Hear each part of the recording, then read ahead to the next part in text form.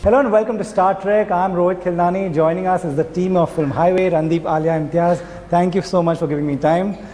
My first question to you, Imtiaz, was this supposed to be your first film? Yeah, I'd written this story or thought about it a long time, even before I was making movies. Right. Those days I was making a TV serials. In fact, I had made this story into a short story on one of the channels, and always resented the fact that I couldn't really complete the story. So it kept nagging me for many years, and I thought of making it in different ways, yes. So it was, yeah. So you couldn't complete writing the whole story, you mean? In the way that, see, that time slot that was for that episode was only like half an hour or something like that. And so I thought the story had more to say. Yeah. Right. So what happens when you made Rockstar, Love Aajkal? So was this just on the back burner, or were you working on this? No, I was working on it. I was trying to make it, but I couldn't. Then Socha Na Tha happened, and then Jab We Met, and so on and so forth. And I tried to think about it or to make it, sell it to producers, etc. All the time. But no one bought into it. Then finally I produced it. Right. Okay. I want to ask the both of you that, whenever we interview actors, when the director is not sitting there, and we ask them, the director who they want to work with, his name is obviously taken by every actor. So what was it like when, he offered the film to you? And obviously, I was a bit confused because it's just my second film, and you think of these things maybe in your fourth or fifth film and everything. So I was obviously very excited. And after I read the script, I was even more nervous and little apprehensive whether I'll be able to do it, because it was really challenging for me. But he just said, we'll try. So I don't even think he knew whether I'll be good at it, but I don't think that was the idea. I think the idea was that maybe Maya and her character, Veera's character, was so similar, given the fact that they come from the same protected environment, led a very secure life, not done much, not seen much. So I only had that. And what happened after that was just magic. Right. Randeep, you work with so many filmmakers. Tell us, how is his work different? I think the biggest difference in his work is that he does not stay on that side of the camera. He's more on this side, and he comes into the actor's space. And I have a sneaky suspicion that he's suffering as much as the actors are, or elated as much as the actors are in that scene. There's a very quiet presence when you're kind of trying to concentrate, and there's Imtiaz there.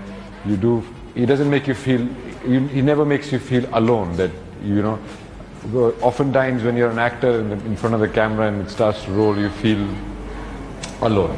Right. But that's the feeling. I mean, you always felt a comforting and firm hand on your back, and you could really fall backwards. So that kind of confidence and the ability to suffer with the actor and not make it only the actor's job is probably the most special thing about him. Imtiaz, everyone is talking about one thing, and that's the unusual casting. So where in your wildest imagination, how did you think of this? See, I don't cast in pairs. I don't look at two people and then cast them. I only look at one person and like one character and the suitable actor for it, or the best possible actor for it. So in this case that was true as well, and then it's incidental in a way that I don't understand what this whole thing about pairing is, or chemistry is. I don't understand that, but yeah, so I just went ahead and cast. And in the movie, Veera and Mahabir are even more different, much more different from each other than they are than Randeep and Alia are in real life. Yeah, so it was meant to be like that. Right, the story demanded that. Right. What Alia has done before is completely different from what she's done this time. Yeah. So how did you imagine her doing this? Were you always confident that she was your first choice always? She became my only choice when I met her, and I had not seen her film till then. And then I was very excited at the prospect of this girl playing that role, because I thought there's something very fresh and new that's going to come into the story. True. Okay. Guys, a film like the posters pretty much tells us what to expect from this. It's called Highway. You all are traveling everywhere. We've seen the promos and the songs. tell me, on location, is it fun to just go from one place to the other with the entire crew? You all become a big group, obviously. How much fun it is to just do a film like this that takes you so many places? We used to all move in a caravan, you know, this whole line of Innovas and trucks and this and that. We used to all move. So there's obviously that journey we were taking through, we were taking in the movie, we were taking ourselves as people as well. And I don't know, I was more involved in what I was doing, so the scenery was like only taking pictures and all that. But there was a certain feeling that I think the whole unit had, the excitement of, you know, going from one place to the other and doing a scene somewhere, which I think has permeated through the reels and probably going to be the most infectious thing about the movie when people watch it.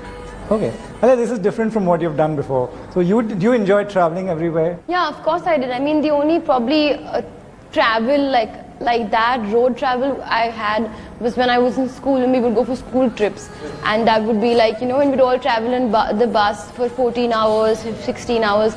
So that was to be very exciting to be with friends and all. Obviously this was different because you were shooting and you were working and a lot more was put in than just, you know, picking up Lays and eating it in the bus.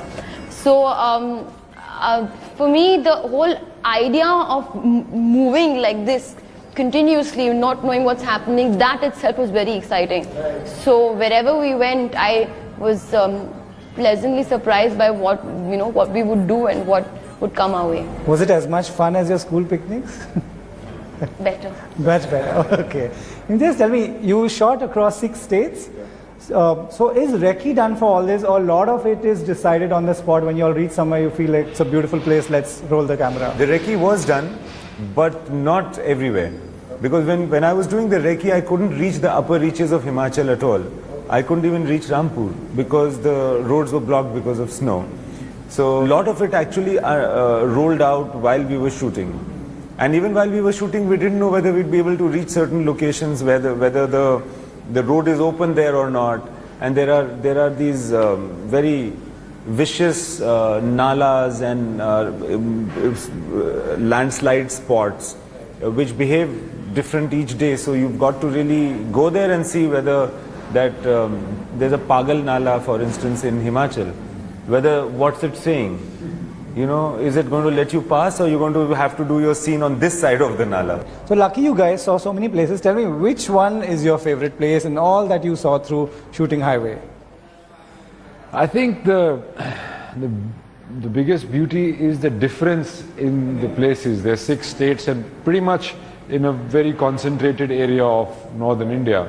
But their cultures, I mean, with food, what they wear, the language, road etiquettes, everything keeps changing. So that was fun as well. Yeah, overall. We got to see such a varied part of our own country. I don't understand why people go abroad for holidays. And also we took the road less traveled, so we got to see a lot of things which have not been by the tourist industry, tourism industry, and so we got really the feel of the place. But the most beautiful place was for me Jammu and for Kashmir, because I think it is really paradise on earth. Nice. Alia, you have a favorite place? Actually, the more I answer this favorite place question, the more I think about the other places. So I have a feeling that I like every place for different reasons. Like I like Rajasthan for sambar, for the salt pan. I like Punjab for the fact that I climbed a tree. I like Himachal Pradesh for the fact that it was so cold and so pleasant, and I was at my most comfortable. And I liked Kashmir for the fact that I sat on a horse. So, you know, various reasons, little things, various places. So I don't, honestly, I don't think there's one place that I like the most. But definitely when I went home, I wanted to go back to all these places. Coming to the plot of the film, so you are obviously kidnapped, right? That's what comes across in the rushes, and you're happy to be kidnapped. How is that? I think apart from this whole kidnapping and whether I'm happy or I'm sad angle, it's more about where I'm going and how I'm going and what happens while I'm going. So I don't know if I'm happy. It's not like I was happy throughout the journey, but yes, I am doing things that I being Veera, that I've never done in my life before, and I never thought that I would actually like so much or not like so much. So it's more about kind of finding yourself while you're out of your comfort zone as such, and then the rest just happens. Randeep, when we see the posters, the impression you give us is that this must have been, you look so confident that it looks like this must have been easy. There must be, there must be some tough parts for you as well doing this role. Of course. I mean, first and foremost was that this character is pretty fractured in lots of ways, which I am not as a person, but I could relate to it. And then learning a new dialect, the Gujari dialect, which was there, and to be able to have the confidence in the director and yourself to, not perform for the camera and all that, and really try and live that part to the best of your ability. So all those things are not easy, and every day is a new day, and it's by far, it was not easy at all, but that's what made it more fun. Imtiaz, I've seen all your films as an audience. So, am I the only one who feels that there's a similarity, there's something that I can tap that, this is an Imtiaz Ali film? Am I the only one, and are we the only one, or you feel that as well? Like, there are people falling in love in different time zones, there's a famous balcony shot. So, do you also feel that? Yeah. There's a trademark. As a viewer, I think that I can see myself beyond a point, when a film releases and you see it after a while, then you see that, oh, he's done it again.